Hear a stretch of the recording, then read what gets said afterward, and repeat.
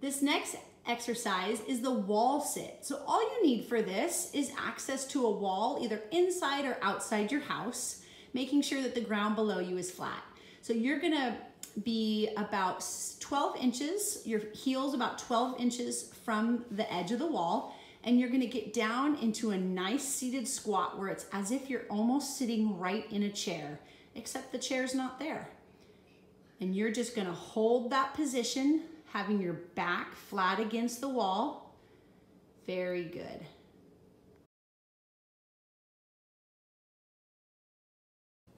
This exercise is great for our core or our abdominal muscles in the middle of our body. So you're gonna be on the ground and you can lay flat.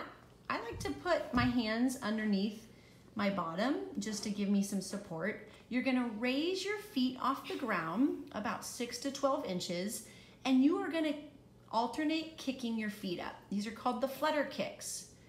Making sure that your legs stay straight, your quads are flexed, and you don't allow those feet to get too low or too high.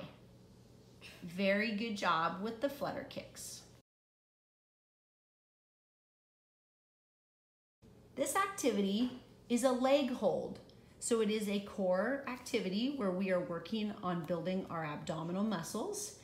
Again, you can put your hands underneath your bottom and lay down, and you're gonna raise your feet up about 6 to 12 inches off the ground, keeping your legs straight, your quads tight, your stomach engaged, and you're not gonna allow those feet to drop to the ground until your 30 seconds is up.